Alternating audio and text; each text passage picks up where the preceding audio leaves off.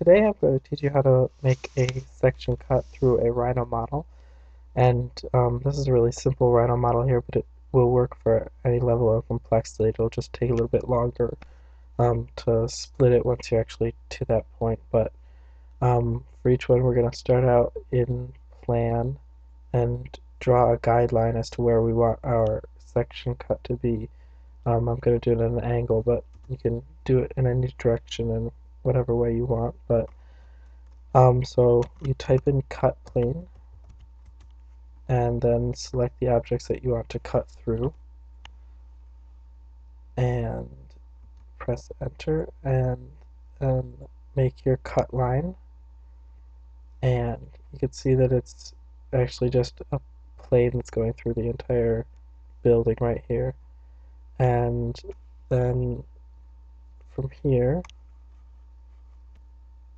you are going to type in split and then go and select your cut plane as the cutting object and then press enter, and it's going to say that the splitting has failed a couple of times, but that's just because you're not cutting through every piece of the Rhino model. So once that's finished, before you deselect anything, type in cap, because you're actually going to make sure that each of these surfaces that you've made are closed off so that you don't get any extra lines when you're making this. So we're going to go back into plan and then rotate it a little bit so that we can delete the things that we don't need anymore.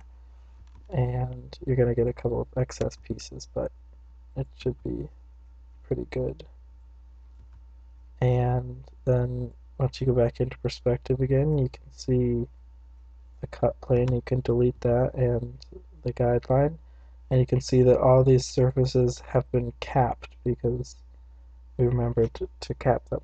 And then from here you can take some at all of the right angles, or you can go back into perspective and do a perspective section where you just line it up to where you want to, or you can set up cameras to line it up and then go and make 2D after you've selected it. And most of the time you want to just make sure that you have the show hidden lines unchecked, because it'll give you all this background lines that you don't really want, and especially if you're just getting a simple section perspective through your building, you don't really want any of the extra information back there. So just click OK. And obviously this is going really quick because this is a really simple model, but everything is going to take a little bit more time when you have more complex things. But go back up into plan, and there you have your simple model. And I'm going to switch to a more complex version with the True Tech building right now, so you can see what that comes out with, because there's still a lot of work to do once you get to this point. Alright, so here you can see is a sectional perspective through another model that I've made, and you can see there's a lot of lines that are kind of ending in weird places, and a lot of things that are overlapping and everything. So there's a lot of stuff that you can fix up here before you bring it into Illustrator to line weight it, which will make it a lot quicker when you actually go on to do that. So the most things that you want to do right now is get rid of these places where there are a lot of lines bunched up, because when you put line weights to them, especially when you read them from far away, Illustrator is just going to read that as one big thick line once they get all squished together. So you want to delete those kinds of things, and especially little lines like this, because they're not going to really help you later on, and they're just going to add to the confusion of the overall drawing. So I'm going to go ahead and do that, and then we'll switch to another version as well. Alright, so here I've cleaned up the drawing for the most part, but there's a couple more things that I'm going to do on here still. Like above these doors here, we've got a couple of lines that we're gonna go ahead and delete. And this is where the Rhino tools really come in handy, because it's a lot easier to delete these lines in Rhino than it is to in Illustrator. So we're going to go ahead and do that all in here. And also what you can see I've done here is color coordinated a lot of the lines because there's a couple more that we can do here. But once you change the object layers, all of the layers, if you export it correctly into Illustrator, will be still into separate layers, so you can use them for your line weights, which makes it a lot easier for your drawings overall in the end. So we're pretty much done here. I'm going to clean up a couple more of these lines and then we can bring it into Illustrator where everything's going to be a lot more easy to read. Alright, so I'm pretty much done here, so I'm ready to bring it into Illustrator. Normally there's a lot more things that you can do in Rhino still, but just because this is a fairly simple drawing and there's not going to be anything else in it, I'm just going to take it into Illustrator right now and show you how to line weight it and fix a little bit more things there. So you're going to select the things that you want to take into Illustrator and go to File, Export Selected, and then from here we're going to go and change it into an Adobe Illustrator file, and I'm just going to save it onto the desktop here and save it as tutorial 1 and then click save.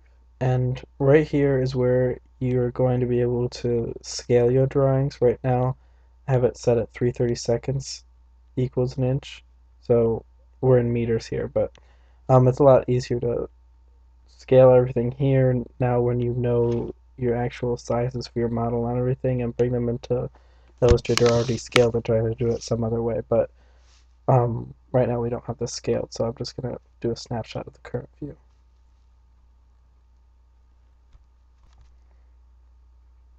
Alright, so we've got it opened into Illustrator right now, and as you can see, nothing is line weighted, and we've all got really thick lines here. So I'm gonna change that first by selecting the red layer, which I've made my cut line, and that's the easiest thing that you can do in Rhino, make everything line weighted first, or in other programs before you bring or change them into Illustrator. So I'm gonna close off all of the other layers by locking them, and then select the red layer,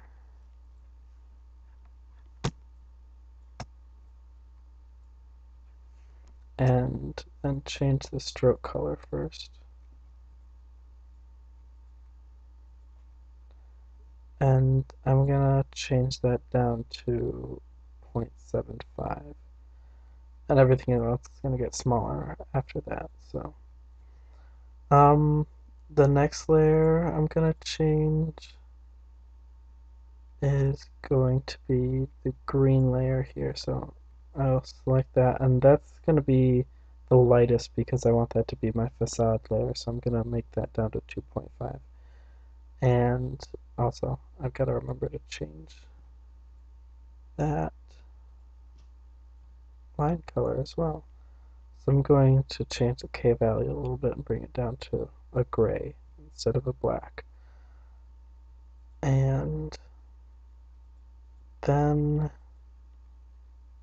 oh, yeah, once you've changed the line color as well, you have to remember that sometimes it changes it back to the default stroke weight, which is going to be 1, so you have to remember to go back and make sure that's to the way you want it, or you're going to have some issues. And we will see what other things we've got here. I think this is going to be the only layer that we've got anything else on, so yeah, we'll select that.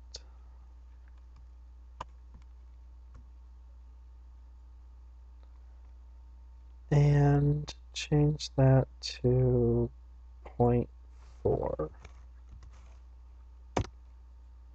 Alright, so that's still pretty big, so maybe we'll change that down to something a little bit more manageable. But already you can see that the drawing is a little bit more readable anyway, so 0.3. Alright, so you can already start to see that the readability of the drawing has improved a lot, and this is a really easy way to line weight your drawings and everything, and you can also change it by actually pocheting into the cut line instead, but if you're trying to make a really simple, easy to read drawing, just using about 3 line weights is a really good way to go for that. And the next thing you can do is add some people or something else into here, and this is pretty much as far as you need to go on this. So I guess that's about it.